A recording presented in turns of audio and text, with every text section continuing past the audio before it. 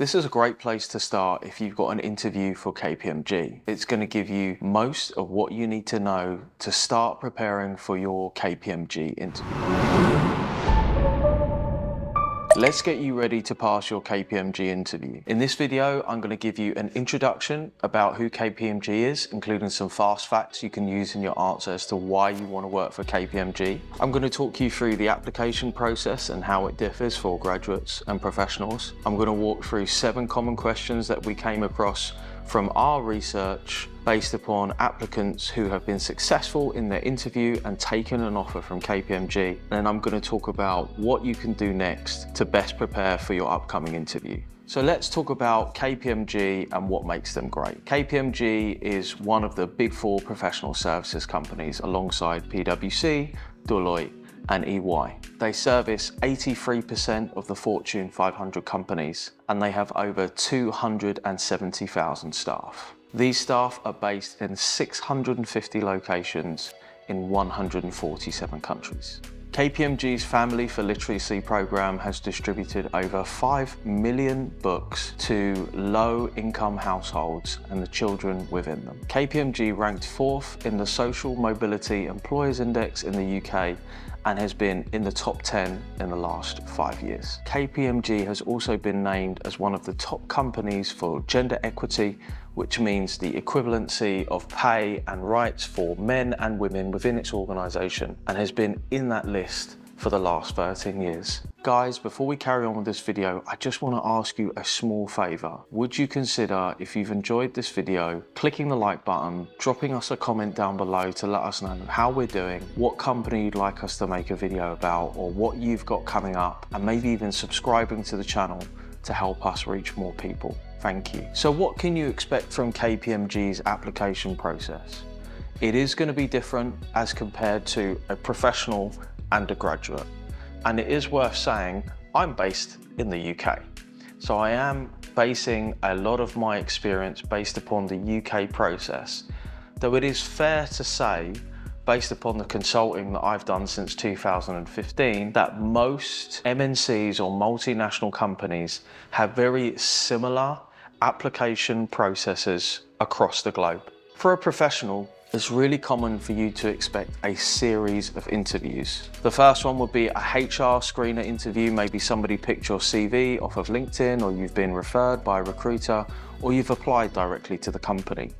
You would then progress through the hierarchy of that division or business unit to speak to a business manager, a director, or even a partner.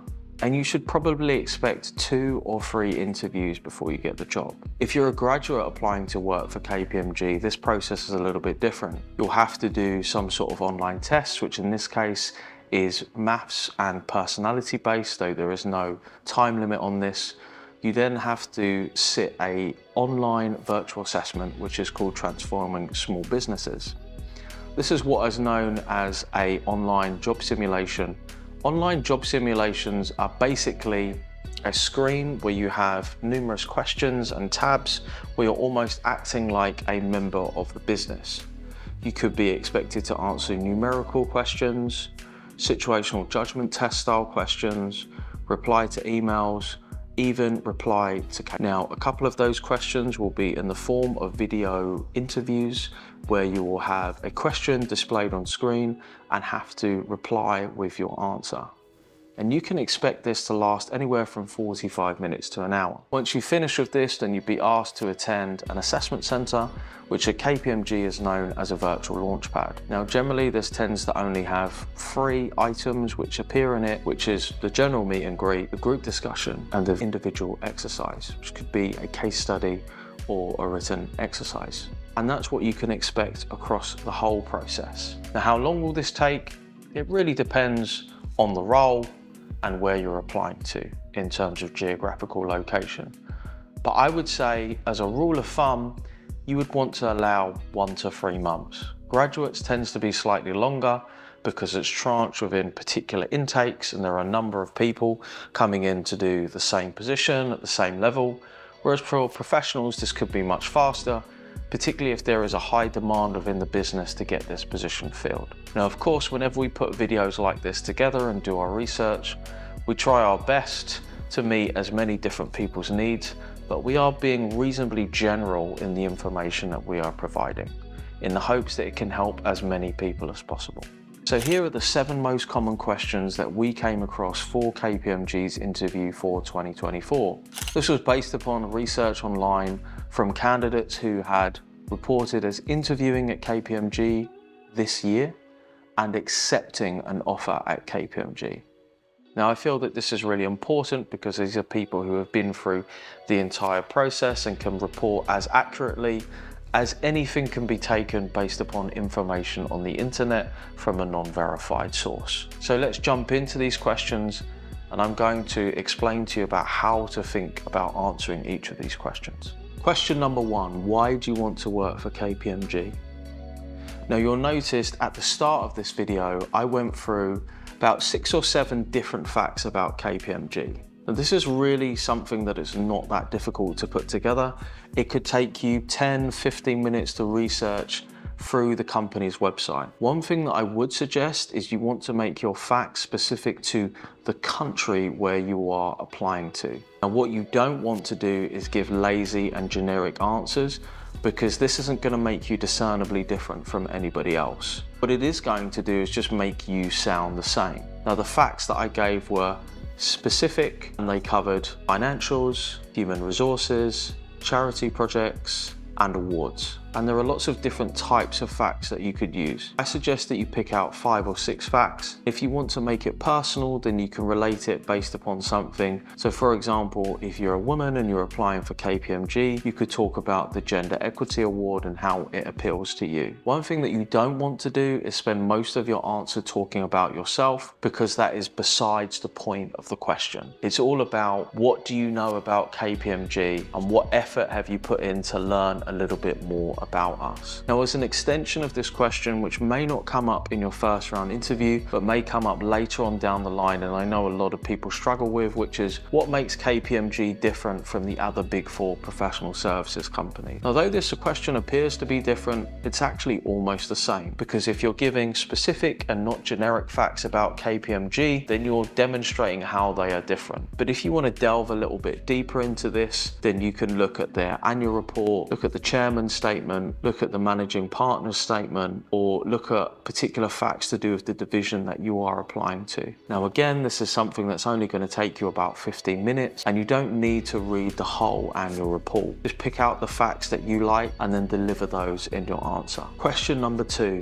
Why do you want to do this job? Or what does a day in the life of this role look like? Now, these 2 questions are really very similar, and they can be broken down into 2 parts. The first and the second part can both be learned from the job description. Something that I highly recommend that you do when you're preparing for an interview for any company is to scrutinize the job description. This is as long as the job description is actually helpful, i.e. it tells you about key responsibilities, the things that you will be doing on a daily basis, and also the skills and experiences that you need to be able to do this job well. Now, it could be when you're looking at this for KPMG that this isn't readily apparent. Maybe the job description doesn't provide a lot of information or is a bit too salesy, in which case what I suggest that you do is take the title of the job, or a similar title if it's very specific to KPMG, pop that into Google and try and find other job descriptions where it's a little bit more descriptive about what you're going to be doing. Now, what are the 2 parts of answering that question? Well, part number 1 is really just about explaining what you're going to be doing in the job. This is very important if you're delivering a one-way video interview, because what happens in a higher view style interview, or whatever the system or software it is that they're using, is that your answers will be transcribed, and the transcription will then be passed to look for particular keywords or phrases which show that you're a good match for the job. So they're actually using the job description that they have provided you as a marking scheme for your answer. Now, ideally, I'd say you want to spend about half your time talking about basically what is the job and what you'll be doing. The second half of your answer, you're going to want to take the time to pick out 2, 3, maybe even 4 key skills or experiences, say that you have them, and provide the proof. And this must be a specific and measurable fact. For example, if I was just to say, I'm really good at sales, the question that's probably going through your mind is, well, according to what? If I said to you, I'm good at sales because I spent 3 months as a double glazing telesales person, making 12 appointments a week and doing 600 cold calls a week based upon that. Now, all of a sudden we have proof, evidence that shows that we are good at the thing that we say we're good at, rather than otherwise it's really just our opinion. Question number 3, how do you make decisions?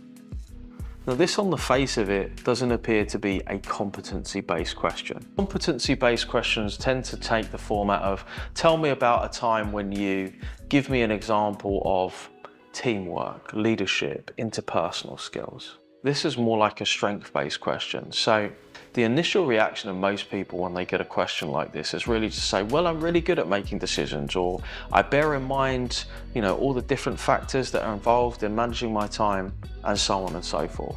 But really, you can still use the STAR or the situation, task, action, result style of answer to fit this format of question. How do you make a decision? Well, before I make a decision, I make sure to have a reasoned and level approach in terms of what are the other factors that needs to go into making that decision. Do I have all the information available at my disposal? And what other things have I got on my schedule at that time that may affect my ability to commit to that decision? For example, there was a time when, and you can then provide your example of making a significant decision. Now, importantly, when you're talking about any skill in terms of a competency or a strength, you need to think to yourself, well, what is the premise of good decision making? There's really something that you can just pop into Google, or if you wanted blow-by-blow, step-by-step examples, then you can click the link down below for one of the courses, which is in our description, where we break this down for lots of different skills. But to be honest with you, if you're reasonably confident, then just buff up your answer a little bit by looking this up in Google. Question number 4, tell me about yourself and walk me through your CV. Now, the tell me about yourself question is probably the one that most people dread, because all of a sudden they're sitting there trying to think to themselves, who am I? What should I tell you about myself? Should I tell you about what I did yesterday? Should I tell you about what my hopes and dreams are? Now, a good way to prepare for this question is to have a structured answer. Now, the way that I have taught answering tell me about yourself for well over a decade now is, who are you and what are you doing now? What have you done in the past 3 to 5 years? What would you like to do in the future? Work experience, extracurricular skills and activities, and then finally, hobbies and other things that you like to do. Now, to be really good at doing this, this is something that requires some practice. One thing that I don't suggest that you do is try and answer this off the cuff. What generally tends to happen is when I ask people to tell me about themselves when they have one-to-one consults with me on Zoom, is that they just tap out after about 15 or 20 seconds and they don't know what else to say. Hi, my name's Mike. I'm currently a bachelor's student studying science and Hi, my name's Mike. I'm currently a bachelor's student studying economics at Imperial University. Prior to this, I did my A-levels at Surrey and Guilds Grammar School, where I got 3 A-levels. No, let's just scrap that. When you think about the second part of answering this question, which is walking me through your CV, this is pretty much the same thing. You're trying to walk somebody through in a chronological order based upon what you're doing now, what your work experience is, what your extracurricular activities and volunteering, and then what are your skills and interests. If you want to download this handout alongside a free CV template and many other things, then check out Application Success Secrets down in the description below. It's completely free for you to download. But one thing I really want to impress upon you is that nobody does a great personal introduction straight away. It takes practice. Not a lot, maybe doing it 3 times, 5 times, trying to do it without a script, because really it's about how you say it rather than what you say. If you deliver it in a really confident manner, you have a good opening and a good way that you close your personal introduction, which is why I tend to like to end it on hobbies or interests, because it provides a really great talking point, particularly if you're doing a face-to-face interview. Question number 5, tell me about a recent piece of business news or a great technology and how it would affect the job that you're working in or the clients that you deal with. Now, this is a more generalized way of looking at 2 different questions which we came across, which is tell me about a recent M&A deal, and also tell me about a technology that you believe will be helpful for the audit industry. So really, looking at these 2 things, we can look at commercial and business awareness and also technology and recent developments. Now, one thing that I highly recommend that you do, if you're not currently applying for jobs, but you're just watching this video because you're interested in doing this job or working at this company, is sign up for weekly bulletins from an industry news portal, whether that be something like Accountancy Age or the ICAEW website or a regulatory body. Whatever country that you're working in, if you look up to see who is the regulatory body who's going to be delivering your professional qualification, as well as an industry news website that is churning out news as an aggregation service for the industry that you want to work in, whether that be more generalistically professional services or audit, tax, advisory or deals, then you should be up to date with what's going on within the industry. Technology questions are always a really good way to prepare, and in fact, if you read through KPMG's white papers, if you go and look at their technology consulting arm, or you look at their annual report, you'll be able to easily find out about new technology that they use, because shock horror, they're going to tell you all about it because they want to really bang on about the great technology that they're using, because that's a great way for them to attract customers. Now, I say weekly updates because you don't need to be fully up to date on a second-by-second basis or reading the Financial Times every day to really be able to answer this question comprehensively. What you do want to do is select a subject that you feel happy talking about and potentially could answer a question on, i.e. you could easily explain it to your mum or dad and then answer the questions that they may have. This is a really good way to frame this to make it easy for you to pick something out. Question number 6, describe a time when you had to overcome a conflict or a challenge within a team. Now, a conflict or a challenge is basically a disagreement on what to do or how to proceed with something. Now, you would answer this using the STAR format, and I think a really important way to think about resolving a conflict or a challenge is, first of all, where were you? What were you doing? What was the challenge or conflict? And importantly, why is it significant? For example, say you're doing a project at university on a particular company that you need to carry out a piece of financial analysis on, but you can't agree on the company. Well, it's a significant conflict or challenge because if you guys can't agree, then you're not going to be able to move forward for the project. So how did you actively listen to the other person's concerns? How did you make sure that they feel heard? How did you move forward to getting it resolved? Did you have a vote? Did you sit down and have an adult discussion about something? And then based upon that, what did you then do to make sure that you got the result that you needed to achieve in the project or the general workplace scenario? And finally, question number 7, give me a time when you had to use an analytical approach. Now, really, this is a question about problem solving. Give me a time when you solved a problem. Give me a time when you thought of a new and innovative way to do something. These are all the same types of problem. So you're going to use your situation, task, action, result.